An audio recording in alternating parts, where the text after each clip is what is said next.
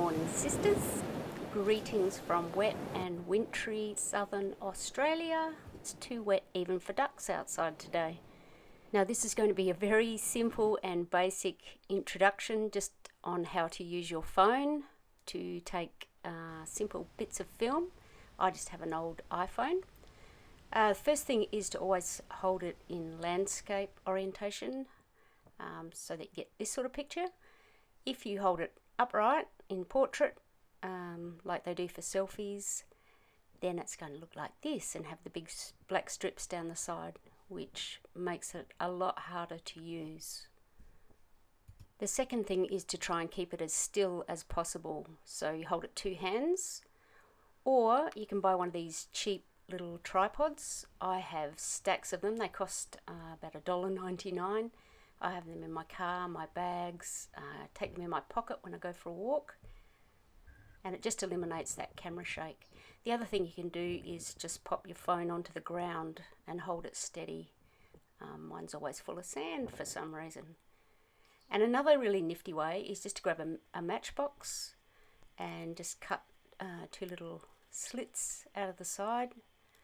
Again, I have these everywhere, and you just pop your phone in and put it back together, and it's really stable. And again, it eliminates that camera shake. Now you can also buy a monopod.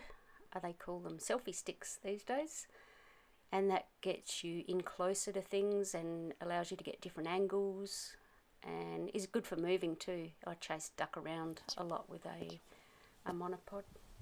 And just for interest's sake, you can also buy a set of 3 little lenses, again from eBay. They cost about $6, and they're magnetic, and just pop them on your phone. So the first one is a wide angle lens, and then you screw off part of that and you get a macro lens, which is the one that I use a lot. Take a lot of, if I'm out walking and I come across an orchid or something, get right in close, and the quality of it's amazing.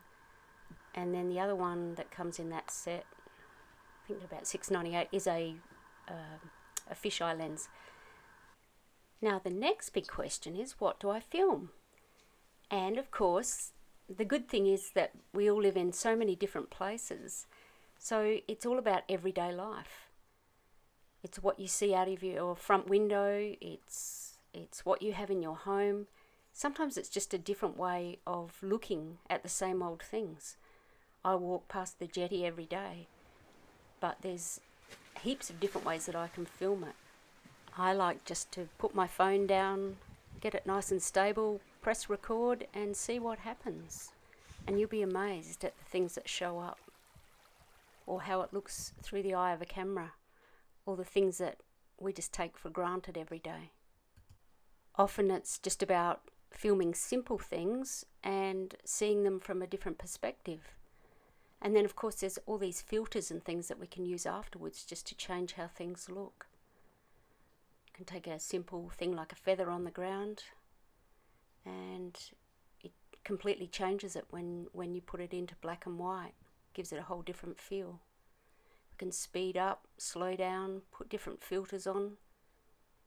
So scenes, looking in the fire last night, just slow it down, put a little filter on it.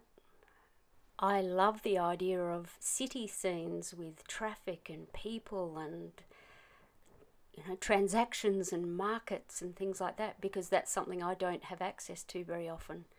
And when I go to the city, that's the sort of thing that I film. I put my camera down on the footpath and get feet going past and things like that. So it's the simple everyday things that hold the magic, and we can all do that. So get filming!